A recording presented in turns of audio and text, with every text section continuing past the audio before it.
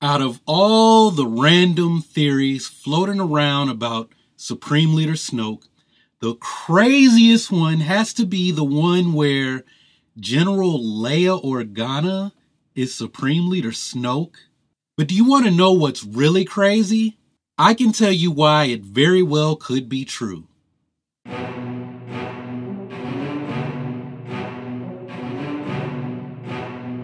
What's up, YouTube? This is Urban Acolyte TV, and my name is Prince. So before I get any farther into this fan theory, I have to give credit to Mitch, who runs the Dash Star channel, for presenting this theory last week on his channel. I'm going to post a link to Dash's original video in the description section so that you can check out his video, and let him know that I sent you over there. I'm going to give you a quick summary of Dash's Leia Snoke conspiracy theory. Now, the first really strange bit of evidence that Dash mentions to support this theory has to do with a picture of Carrie Fisher wearing a dark robe with the writing on it that reads Episode 8 that was posted to Twitter. Now, I'm not sure if Carrie Fisher posted the picture herself or if a fan sent it to her. Apparently, Carrie Fisher immediately removed the picture because it might reveal details on Episode 8. Now, the second bit of evidence has to do with someone creating a video where they superimpose Carrie Fisher's face on top of Snoke's face, and it looks like they attempted to morph the faces in Photoshop.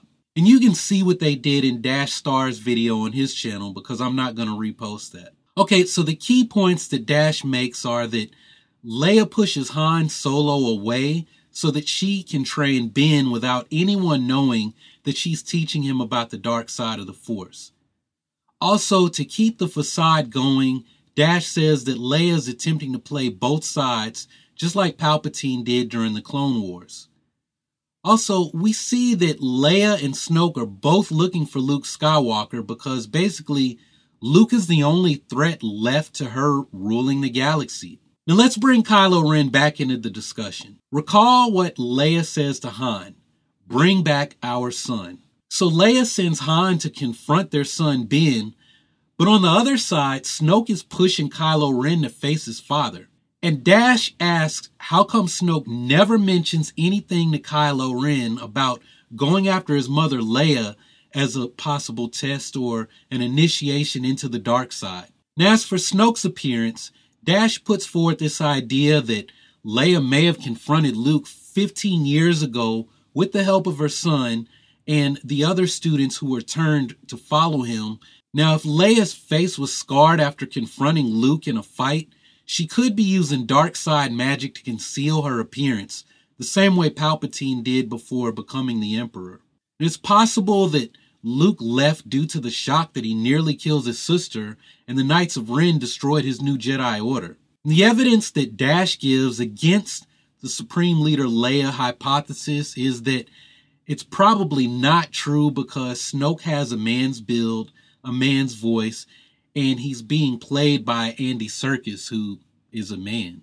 So I'm going to admit that this is a pretty out there conspiracy theory. But after I heard it, the gears started to spin and I started to think about how this just might be true. Now, I'm not telling you that I believe Leia is Snoke. I'm only going to give you some additional evidence for this theory and tell you why she could be Snoke. Now, the big question we need to ask from the very beginning is, why would Leia pose as Snoke? What does Leia have to gain? The only thing that I can think of is power. Unlimited power!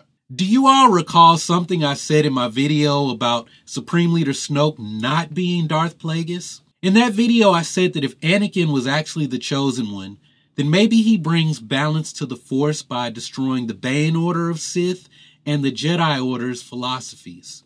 There were more than a few of you who did not agree with me at all on that point.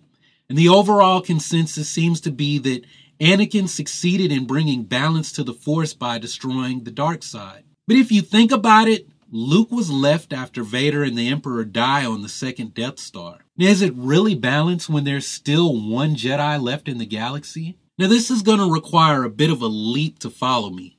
But what if Luke is on the light side of the Force and somehow his twin sister ends up following the dark side of the Force. I'm going to admit that I've not followed the Legends canon very much after Disney decided to establish their official canon. But there is a storyline where Han and Leia have twins, Jacen and Jaina Solo.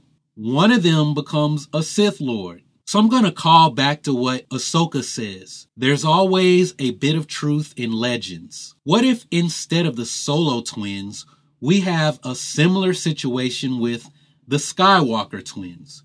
Luke goes to the light and Leia goes to the dark. Remember, they're both descended from the Chosen One who brought balance to the Force, but it's possible that his offspring set the cosmic force back into motion. The dark confronts the light and the shadow eclipses the light when Luke goes into hiding. The dark becomes active through deception, brute force, intimidation, and political manipulation. So now we arrive at the big question. What about Supreme Leader Snoke? We have only seen holographic images of Snoke. He could be 7 feet tall, or he could be 3 feet tall. He could be completely an illusion. For all we know, there very well could be a woman behind the curtain. Now recall that Dash's only reason against Leia being Snoke is because Snoke is a male. Here's something that is interesting about that whole Snoke is a man thing. See, it turns out that one of the things that slowed down production on The Force Awakens had to do with Supreme Leader Snoke. You see, at first,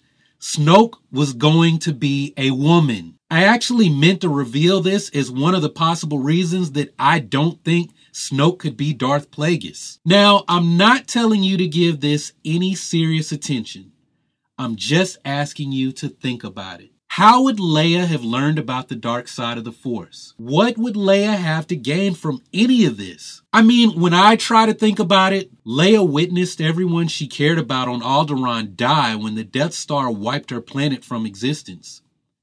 Leia was one of the leaders of the rebellion as an Imperial senator and later as a rebel, only to see the New Republic become a bureaucratic nightmare in very much the same way as the Old Republic did in its twilight years. Maybe something in Leia snaps and she's decided to remake the galaxy in her own image. Maybe she stumbles upon a Sith holocron that teaches her the very same knowledge that Palpatine possessed.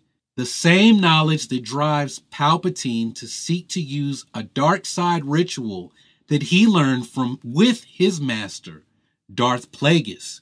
A ritual that would make him the most powerful dark side user in the universe. A being capable of reshaping the galaxy and living for tens of thousands of years.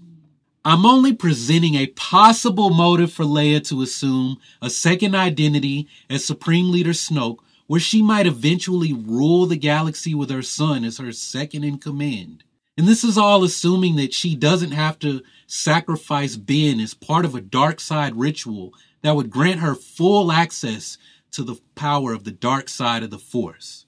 So what do you all think? Could the coming war between the First Order, the Resistance, and possibly the New Republic all be a ruse orchestrated by Leia? Could Leia really be Supreme Leader Snoke? Let me know your thoughts down in the comment section. And hey guys, if you haven't seen them already, be sure to check out this video to my left on Donnie Yen's role in Rogue One.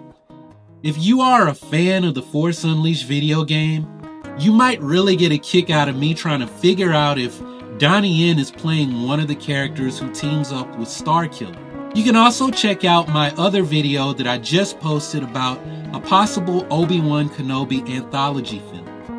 I'm going to be working on some other videos dealing with the second half of Star Wars Rebels and the possible appearance of Grand Admiral Thrawn in Season 3 of Rebels. I'll also be working on a video to get you all caught up on the latest news from Rogue One.